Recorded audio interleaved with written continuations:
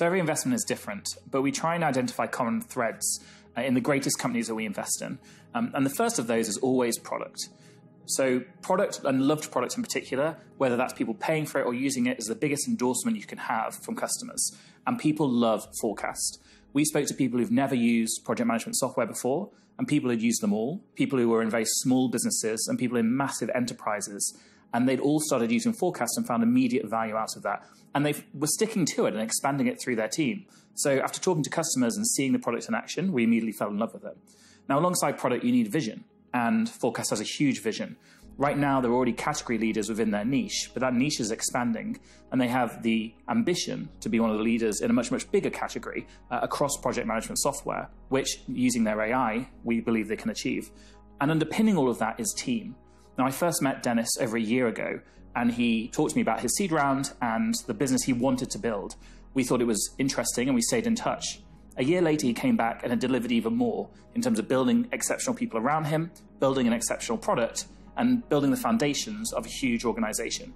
So putting those three things together, we saw there was a big opportunity in Forecast Future.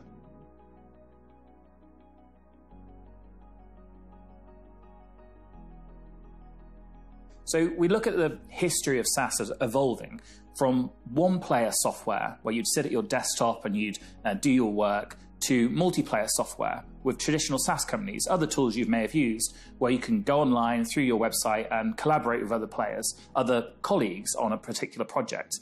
What Forecast has done is take that to a whole new dimension, which is what we're really excited about.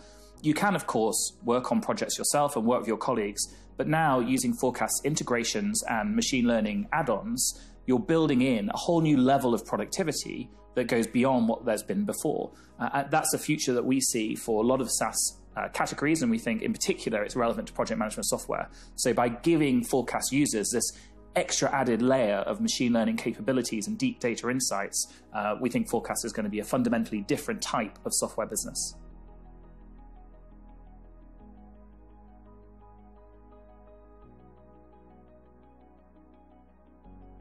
Forecast was an international business from day one, whether it's the founding team or the fact that they're already split operationally between Denmark and the UK, or that they have customers all over the world.